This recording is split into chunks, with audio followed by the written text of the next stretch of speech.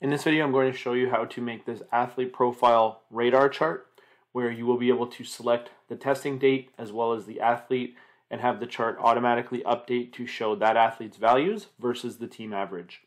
This is going to be a really powerful way to display athlete testing data and create a profile for athletes that they can use to compare themselves versus the rest of the team. So let's get after it. Okay, so this is the sheet that we're going to be working with. And to orient you to the sheet, what we have on the left-hand side here is athlete testing data from different dates, as well as we have a bench press, trap bar, squat, and counter movement jump score for that athlete on that date. So in order to begin this project, one of the first things we need to do is just create our drop-down menu so that we can select the athlete and the date that we want to look at. So easy way to do this, we'll just select a box here. I usually just signify a drop-down menu by a date and an arrow or something to signify that this is going to be a drop-down menu. And we will go to data and then data validation. The Google Sheets data validation has changed a little bit, so it opens up a box here on the right-hand side. We will go to add rule, and it's going to give us our range. I'm going to select drop-down from a range, and then the range that I actually want, because this is the date, we will take basically B2 all the way to B. And then under advanced options, I like to put it as the old sort of drop down menu, but you can do a chip if you want. And a chip basically creates this little card inside of the cell. But I prefer the old drop down menu style where it just puts the value right in the cell. And then we are done there. The cool thing about Google Sheets drop down menus is it automatically filters for unique values for you. So, I mean, I have several dates of 2022-01-01, but it's only going to allow me to choose one version of that, and it will basically work for all of them. Then for the athlete name, we'll basically do the same thing. So we can go to add rule, drop down from range, select our range. Again, it's going to be A2 all the way down to A. We select A2 because we don't want to include the headers. Advanced options, and then we will add our arrow and hit enter. So that's how we do that quick part. So we just go to data validation, and we can create our rules. The next thing we'll do is we'll actually add the same sort of thing for our test names. So if I go to add rule one more time, we'll go to drop down from range. Now the range will be the test headers. So bench press, trap bar, deadlift, squat, and counter movement jump. And I'll hit OK there. Again, I'm going to choose arrow and hit done. So now we are able to actually choose our different tests. And this could be as many tests as you want. I'm demonstrating it with 4, but we could really choose as many tests as we want. So from there, what I'd like to do is whenever we want to make a chart of some sort, it's a good idea to pull out all of your values in a nice little table, and then we use that to actually format our chart. So the first thing we're going to do is pull out the 1RM value, and how to do that, we're going to use the filter function. So I'm going to type equals filter, open that up, and it's going to ask me for the range that I want. So I'm going to use an index and match to determine the range. So I'll say index, open that up. It's going to ask for the reference. In this case, the reference is going to be all of our data. So from there, comma, it's going to ask me for the row. I don't want to signify a row here because we are actually looking for a column of data. We're looking for, in this case, the bench press column. Comma, match. I am going to match for the word bench press here stored in H4. Comma, where do I want to look for it? I want to look for it from A1 all the way to F1. So it's going to go across here and say, is this bench press? No. Is this bench press? No. So on and so forth until it gets to the third column, and it's going to return the number 3. And then comma, false, because we want an exact match. So that is going to be the range that I want to return. Now that we have the range, when do we want to do it? Well, we have 2 sets of criteria here. So the first one we want to do is when this first column is equal to the athlete name that we've chosen. So A to A is equal to I2. And what that will do is return all of the instances of bench press where athlete 2 is the athlete. And to filter it down even more, because I know that I only have one variable for each date, the next thing we want to match on is when the date is equal to the date selected. When I close this off, I have to make sure that I close off all of my cells. I sometimes leave this match open. We need a double close there, and I hit enter. It's going to give me a value of 132. So let's check this. We'll pick the first date and the first athlete, and it should be a value of 134 because it goes across, finds the third column, and then the athlete and the date is 134. So we know that this formula is working correctly. Now, there's a couple things in this formula. I know that this range is never going to change, so I will lock in this range with $signs. This is going to change, however. It will always be stored in H, but it will change the row as we drag this formula. If I come down, it will go to H5, H6, H7, and so on and so forth.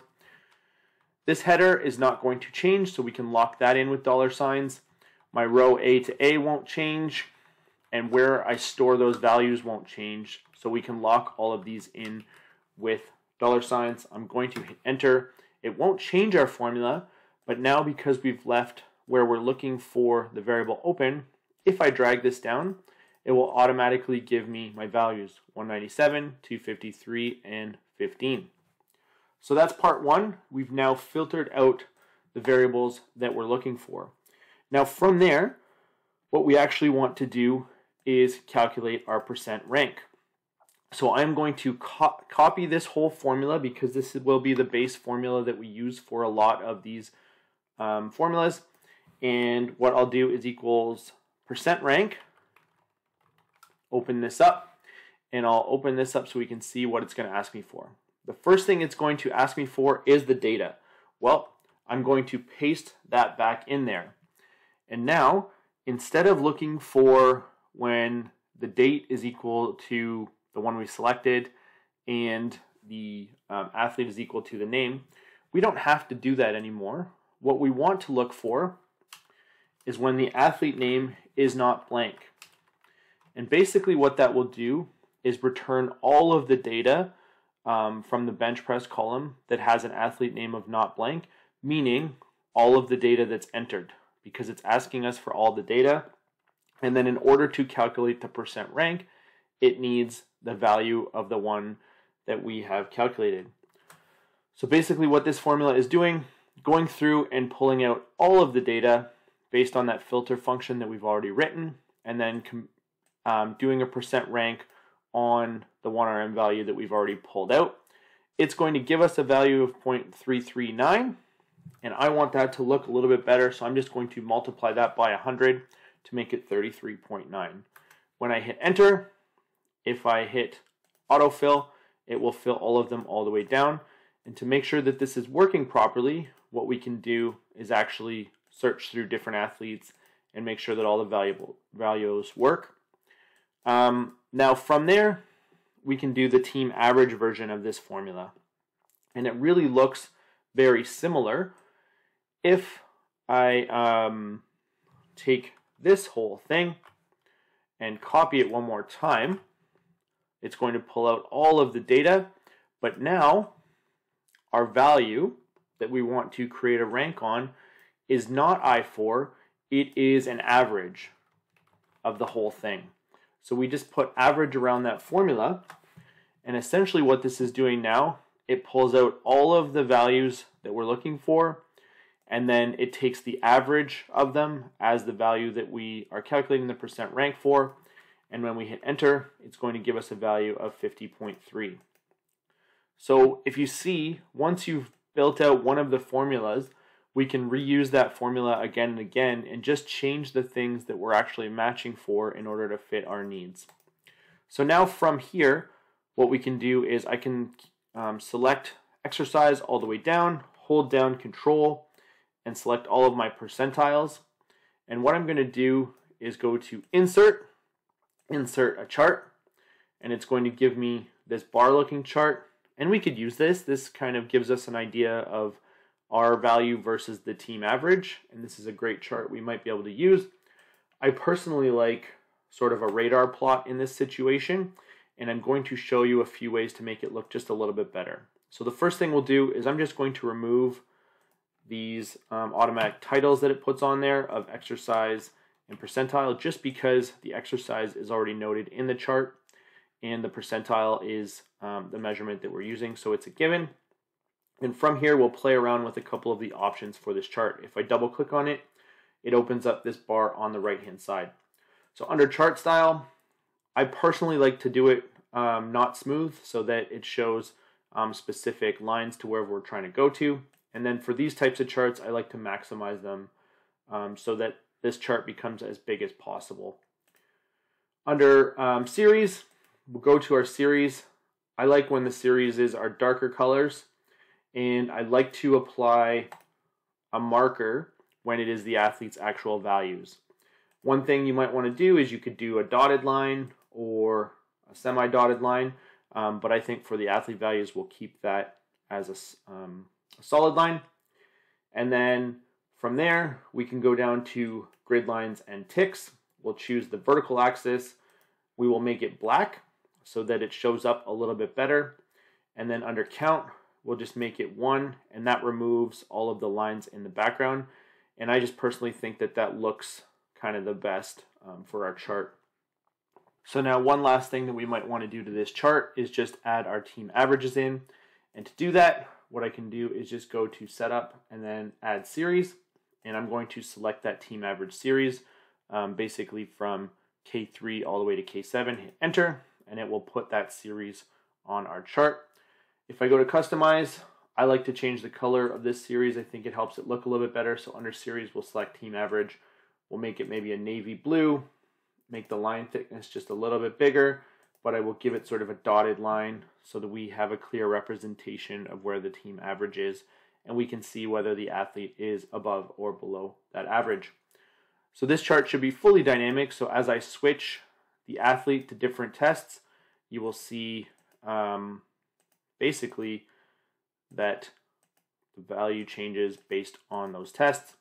As well, we can delete a test, and then the chart will automatically update to represent the deleted test, or we can put it back in. One of the things you will see is, I forget what date it was. Let's just take a look here. If the value is sort of the lowest value in a data set, the percent rank might go to 0. You could easily just add a clause that had +1 at the end. It would give it a value of 1. But that is one way that you might want to look at your team data. And I think that these types of radar charts are a great tool for showing athletes how they rank to the team average in a format that they can easily understand. So I hope this video helps you out. If it does, please like and subscribe to the channel, and I will keep going with more videos. And please share this with another coach that you think might find it useful. That really helps the channel grow. Thanks for watching.